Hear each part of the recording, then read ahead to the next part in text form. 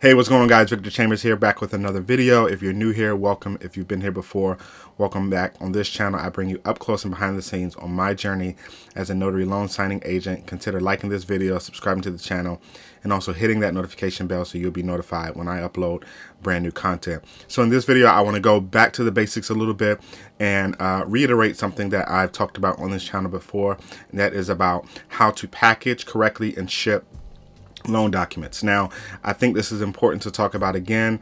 One, because apparently it's still happening, and two, because it's important for the loan documents that you assist borrowers, buyers, sellers with signing, that they make it back to their destination completely and safely. So I wanted to just make this video to reiterate how to correctly package and ship loan documents. And what kind of prompted this as well is that the other day I received a signing and the title company, not only did they provide something in the loan package that mentioned how to correctly package and ship loan documents, but I actually received a call from them and they wanted to make sure that I followed those instructions before I actually ship those documents. So clearly some notaries are making the mistake of not correctly shipping documents properly, and so these title companies and lender servicing companies are having some issues with notaries correctly shipping loan documents. So I want to read the exact notice that I received in a loan package, and I'll just tell you exactly what it says. I'll put it up on the screen as well. It says, "We are experiencing an extremely large increase in packages that are being sent back to the client that are not the full, complete, executed set of docs. There are missing documents. Please provide a photo of the full set of docs with the envelope and label being used prior to dropping. We need this for backup proof for FedEx issues. If the title company states docs are missing, your fee will be reduced. We now need to use the following packages to ensure a full and complete set of docs is being returned."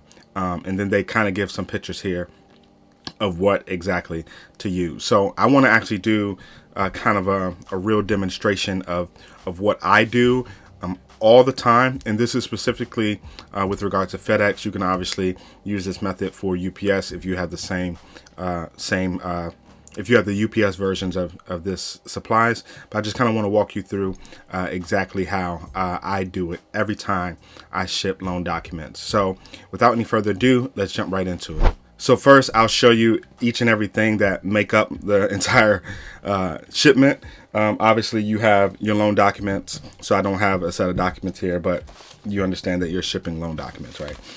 First is this pouch. This is the pouch where your label goes in. And so, you know, I'll actually put this on a package here shortly and actually walk you through how to do it. But this is the pouch. Again, these supplies are free if you open up a FedEx.com account, but these are definitely what you need. Can you get by without having these? I would say yes, but you'll probably just have to tape the actual label to the outside of the package so that it doesn't, it can't get ripped off or anything like that. So that's what you need. That's called a small pouch, I believe that is.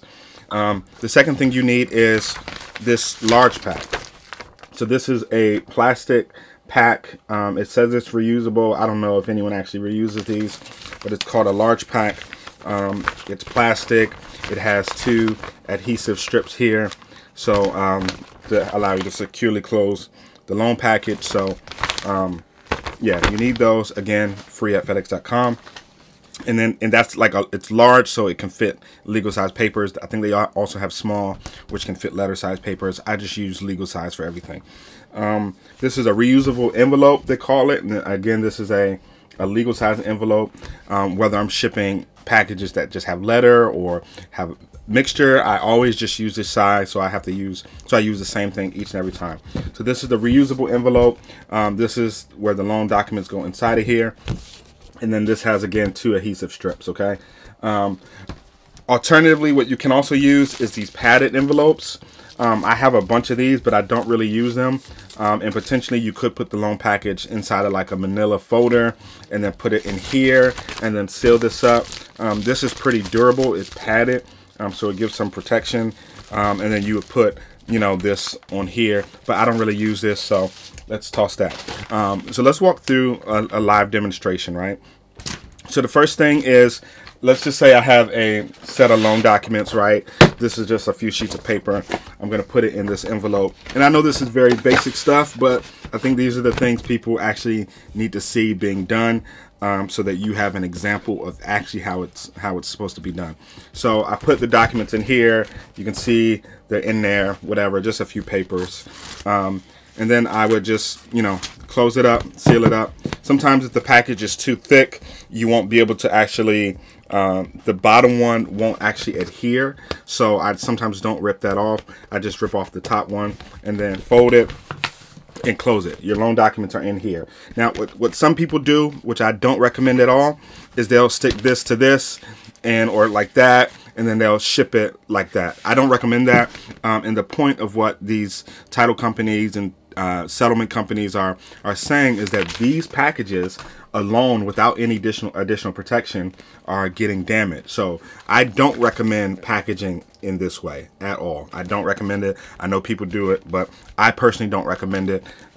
It's just too risky. This here can bust open. The documents can spill out and go everywhere, and then, you know, you're just kind of, it's a bad situation. Let's put it like that. So bringing back our large pack, again, you have this, and then you have your label. So again, just peel this off and put it on there like that. See, it's on there like that, and then you take off the other half of the piece. You take off that piece of there, and it's fully adhered now to the package, okay?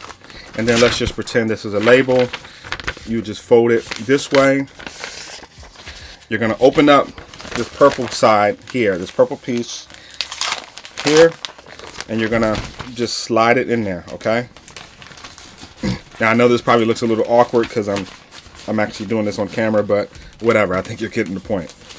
So you're putting it in there like that. It's in there. This is where the label, all the shipping information would be, where the package is going, and then just drop this down and make sure it adheres like that. And then what I do is I take the cardboard or paper, whatever you want to call this, envelope with the loan documents. I stick it inside of there. So now it's in there. And then I'm taking these off here. These are adhesive strips. And I'm closing it. The bottom one first. And then the top one. And close it. And now you have a very secure loan package. This is closed in here. The loan documents are inside of the paper or cardboard envelope, but also inside of this plastic, and they're protected, they're sealed.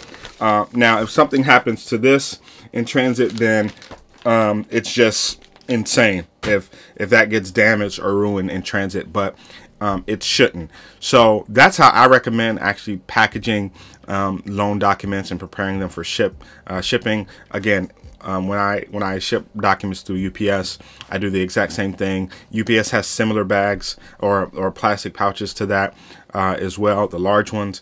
I have never seen the clear plastic label pouches. They probably do have those. I've never seen them. So in that case, I just always have like some clear packaging tape in my car, and I'll tape the UPS label to the outside of the large plastic UPS envelope, and again, the documents go inside the cardboard UPS paper, and then inside the plastic, just like I showed you there for FedEx. So I hope that's helpful. I felt it necessary to kind of reiterate this to you guys to help you out if you're shipping loan documents. But again, I always ship my documents this way, and I think it's the best way. So I just wanted to share that with you. Again, a lot of notaries are making the mistake of not shipping documents back the right way, and it's causing issues. So I hope this quick video was helpful. Again, don't forget to like this video, subscribe to the channel, and I'll see you in the next one. Peace.